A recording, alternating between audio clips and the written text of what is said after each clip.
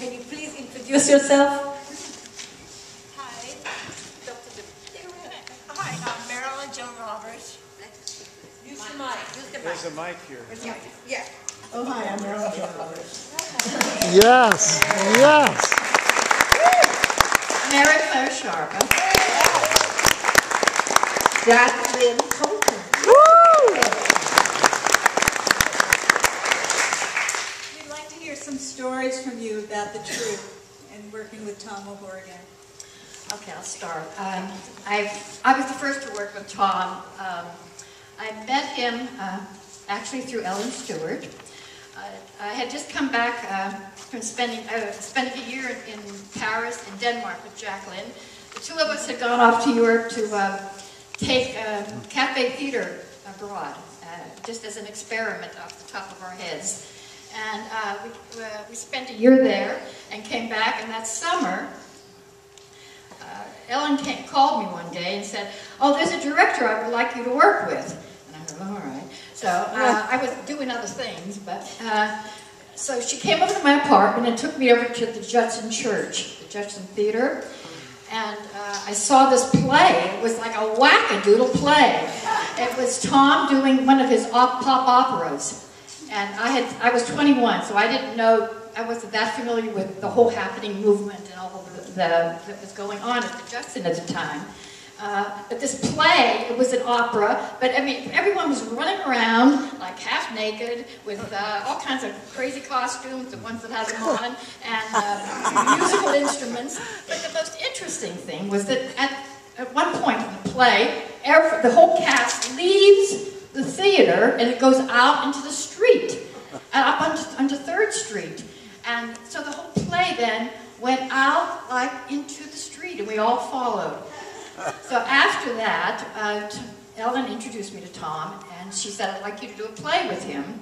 And so Tom said he suggested us doing Genet's The Maze. So she said, "Fine." So I started rehearsing with Tom that summer in his loft, the one that Paul mentioned, the black loft above the firehouse. And we started rehearsing The Maids to be done at MaMA. That was Tom's first play at MaMA. And during that period, Ellen brought him some other plays. So we started doing another play called And Now the Weather. And in that play, I was cast as the wife. There was a wife, a husband, and 2 children. So I was the wife. Victor LeParry and Marlene Fisher were the children, although we were all the same age. And then he needed a husband, but Tom couldn't find any actors, so we only had like 5 days to put this play together. So he said, I have a friend that will do this for us. He's not an actor, but he works downtown on Wall Street, and he's an accountant or something. So I go to the theater, and who is it? It is Harvey Milk. So I was Harvey Milk's wife in this play. But the most interesting thing is you have to realize at that time, no one thought this was ever going to be anything. I mean, there was just no way that this theater or this movement or these ideas were ever going to amount to anything. So there was such incredible freedom and craziness. So for opening night, I have a monologue that I say to Harvey, and he comes in from work in the play, and he has a briefcase. And I opened the briefcase to give my monologue, and there are all these magazines with naked men in them. So these were the kind of tricks that were going on, and pranks that were going on. So no one really took this whole movement too seriously. But anyhow, it moved on. We did the play. Ellen got more bookings for Europe, for the places that Jackie and I had just previously performed in Europe, in Denmark, and Paris. We went back. I was sent with Tom. Jackie was sent with another director, Ross Alexander. We did the plays in Denmark. They became very successful. Jackie then became a part of us, and there were 5 of us. We were in a schoolhouse in Denmark, in the boondocks of Denmark. Victor LeParry and I went to Tom one day and said, "Tom, I think these plays are really terrific. We shouldn't go back to New York. We should stay here and work on your concepts and your ideas." We remained. There were 5 of us, Jackie and myself, Victor LeParry, Michael Warren Powell, and Kevin O'Connor. And we formed, at that moment, the first MaMA troupe in Denmark, the 5 of us, and then came back, and the rest is history.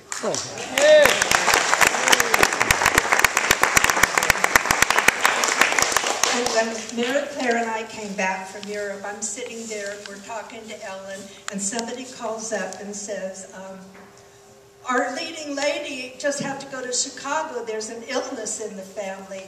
And Ellen said, I will send Miss Jacqueline Colton over in a taxi, and she can do it with a book.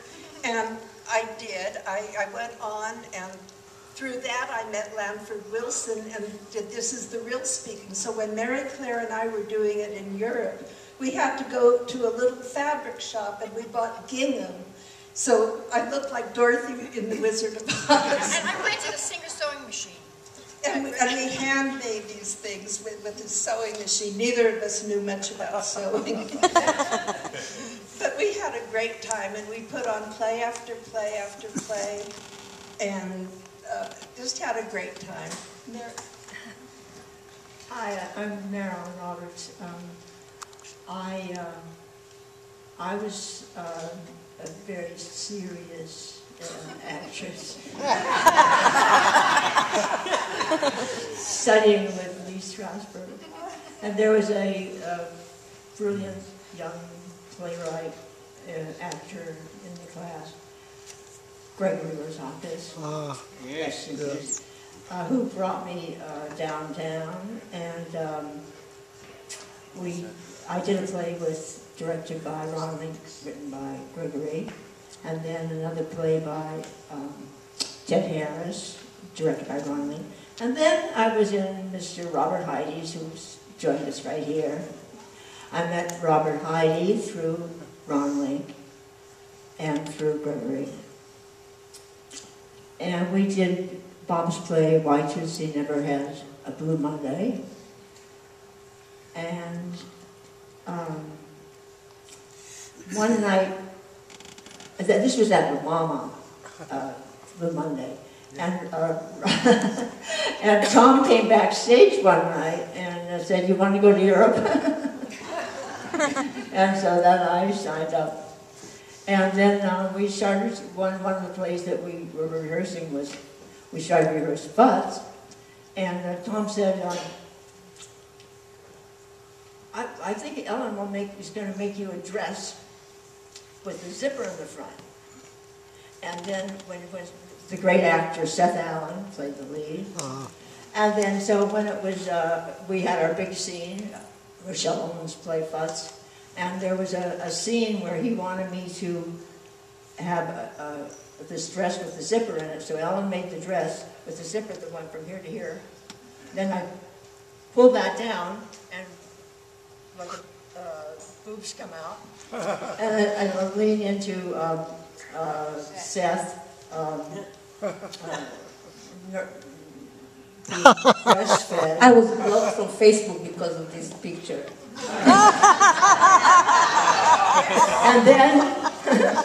and then to fall into, ask me to do this, and to fall into the position of the Michelangelo's Pieta, with me like this, and with Seth dead in the Christ figure, and all this, his imagination. So, I mean, and then, of course, Mr. Albert Poland's right here produced it. But we're going to speak about Futz later. So we'll talk about that later. Yeah. Okay, anyway, it was just a lot of surprises and a lot of fun, and Kevin O'Connor was a wonderful help to me, and he coached me along. I said, I don't have enough time. He said, you got plenty of time, and all the time you need. And it was a wonderful experience. Thank you.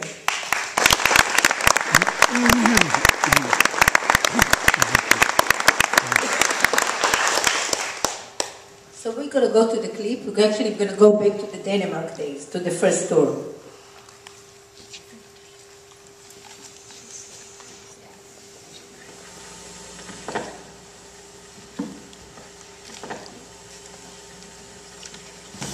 Kevin, Mary Claire,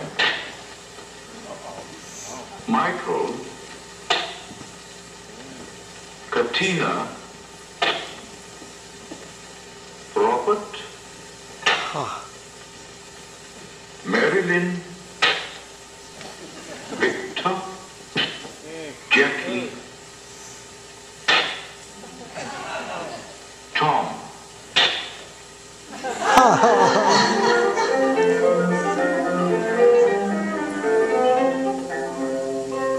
Boxiganga, funny word, Boxiganga, was a group of sterling actors in the late Renaissance.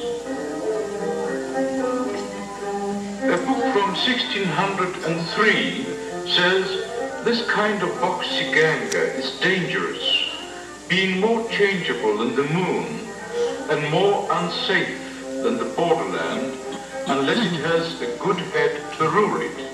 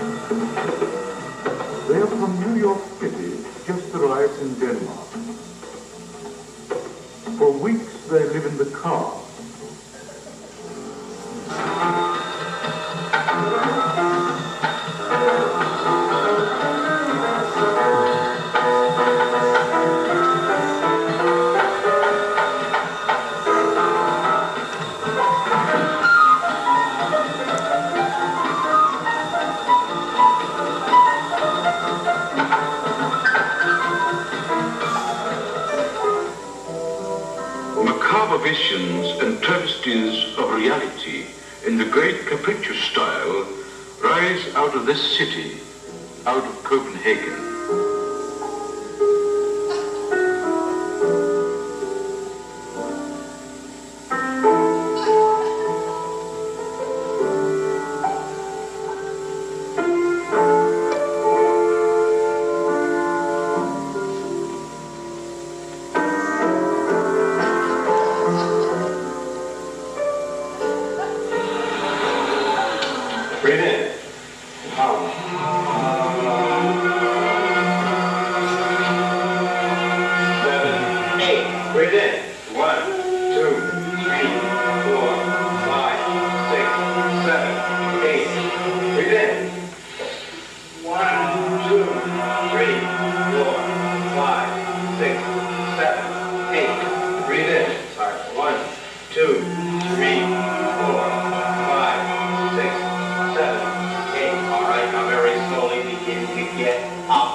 Keep breathing. Breathe in.